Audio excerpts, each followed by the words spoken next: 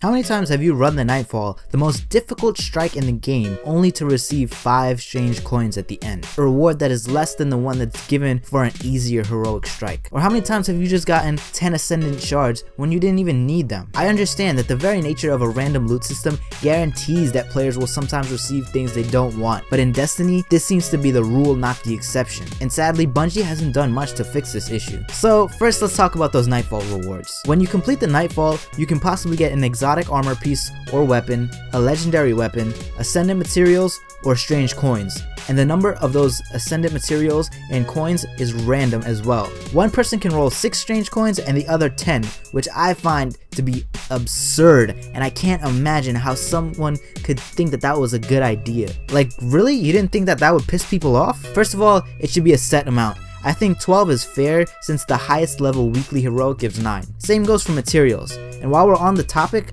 how about letting radiant materials drop from the Nightfall? I'm sure a lot of people would be happy about getting some radiant shards, but the problem is, not everyone would be happy with that. For example, level 32s wouldn't care about getting radiant shards, which is why I think that materials and coins should be secondary rewards for the Nightfall. I think that for beating some of the hardest content in the game, you should be rewarded a little bit better than that. So you know how at the end of the Nightfall, you have those 2 spinny boxes on the reward screen? Yeah, well, both of those boxes should contain rewards. The first box would have a guaranteed legendary or exotic, and the second box can have the materials or coins. Now the next problem is, what if you get a legendary or exotic item that you don't want? Well, there's a few ways of handling this. I know that Bungie doesn't want player trading in the game, and I don't want to go into depth on it, but I think it deserves a mention here. But other than that, there's a few ways we can handle this problem. The first is a reforging system similar to what is done with the Iron Banner weapons. For some currency, you can reroll the perks on a gun, because sometimes you get a decent gun with shitty perks, but if that gun had the right perks, it'd be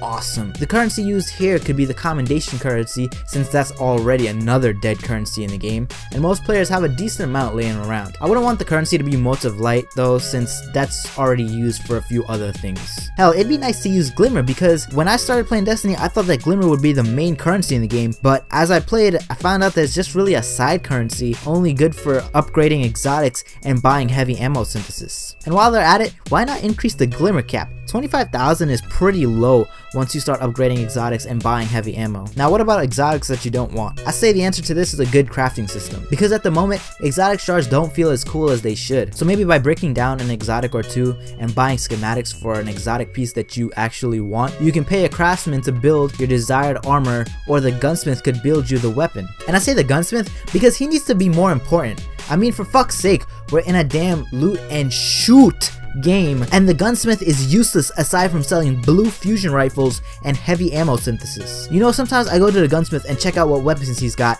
and I'll buy some to use in the Crucible just so I feel like he's somewhat useful in the game. Anyways, I think the reforging system and the crafting system would go a long way in fixing the rewards from other parts of the game as well, because now you can never get a useless weapon, because you can turn it into a beast, and you can scrap those exotics you don't want and make ones you do. So now if you get No Land Beyond from the Nightfall, you don't have to cry yourself to sleep. Instead, you can turn that No Land Beyond into a Gallarhorn or an Icebreaker or whatever you want. So now no matter what exotic drops, whether it's something you already have or something you don't want, you can make use of it and get something that you actually do want. Now the raids in Destiny are supposed to be the hardest content you could possibly do. Yet you may run a raid taking you a considerably large amount of time and get nothing but materials and a class item. To me, that's pretty fucking insane. The raid should be the most rewarding content in the game.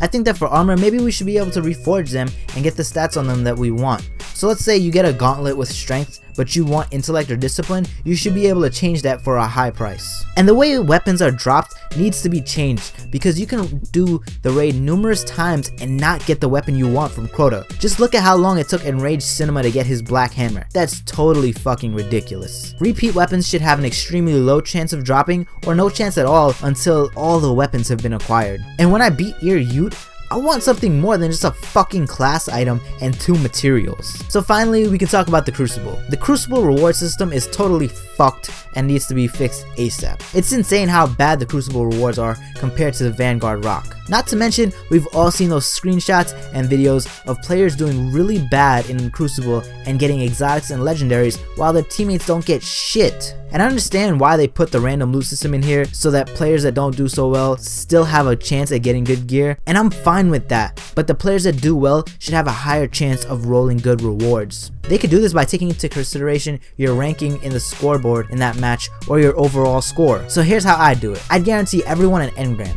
blues for everyone 20 and up, greens for everyone below. And the higher your score or placing, the higher your chance to have legendaries or exotics drop. And the team that wins should get 2 guaranteed rewards, and the losing team gets 1 to incentivize the win a little bit more. And finally, I'd increase the amount of marks you get per match, because right now it's just pathetic how much they give you. 2 for a loss and 3 for a win is way too little for a Crucible match. I say double it. 4 for a loss and 6 for a win, so that the Crucible doesn't feel like such an endless grind to max your marks for the week. And this incentivizes the win even more as well, since now you'll be able to get 2 extra marks for winning a match instead of just 1. I think if Bungie fixed the reward system in this game, it would be so much more enjoyable and less of a grind to get the stuff that you want, because nothing diminishes the fun that you have in a raid or a nightfall or a Crucible match more than getting absolutely nothing for it. Getting nothing but materials is unacceptable for beating Crota on any difficulty, and getting repeat weapons is just a slap in the face because the game knows you have gotten it before. Well, that's all I got for this video. If you did enjoy the video and agreed with what I said, be sure to drop a like, it really helps out a lot. And if you're not feeling too shy, go ahead and drop a comment below and let me know what you think about the Destiny reward system and how it can be fixed. And of course, subscribe for more content like this in the future. That's it for me, Overman out.